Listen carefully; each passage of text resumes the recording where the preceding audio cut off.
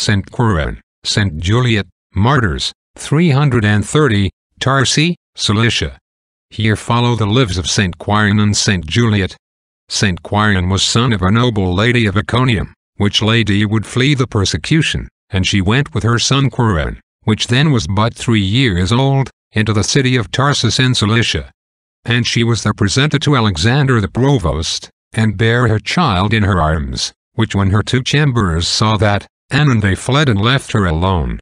Then the provost took the child in his arms, and Juliet his mother refusing to do sacrifice, he made her to be scourged with raw sinews. And when the child saw his mother beaten he wept bitterly and made a lamentable noise, but the provost took it in his arms and danced it upon his knees, and would fain please the child with kissings and fair words. The child, alway beholding his mother, abhorred the kissings of the provost, and turned his head away from him with great indignation, and scratched his face with his nails, and gave his cries consonant into his mother, as he should have said, "And I am also Christian." Then he bit the provost, and wrestling with him all to scratched him.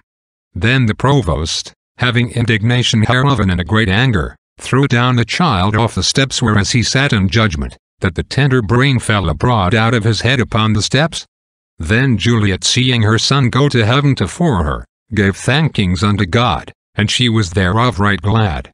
Then it was commanded that Juliet should be flayed, and burning pitch cast on her, and at the last her head to be smitten off.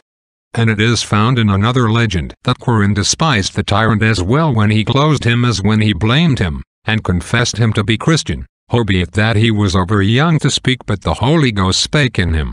When then the provost demanded of him who had so taught him, he answered and said, "O thou provost, I marvel much thy folly which seest me so young of age, not being yet 3 years old, and demandest who hath taught me this divine wisdom. Thou mayst clearly see that it cometh from God." When the child was beaten he cried, "I am Christian." And the more that he cried, the more strength among the torments he received. And the judge did to dismember the mother with the child, and all to hew them in pieces, and because their members should not be buried of the Christian people, he commanded that they should be cast and dispeopled abroad. But notwithstanding they were of an angel gathered together, and in the night buried by the Christian people, whose bodies were showed in the time of Constantine the Great when peace was in the church, by a maid which had been one of her chambers, that then yet lived, and were head of all the people in great devotion. They suffered martyrdom about the year of our Lord 330 unto Alexander. Amen.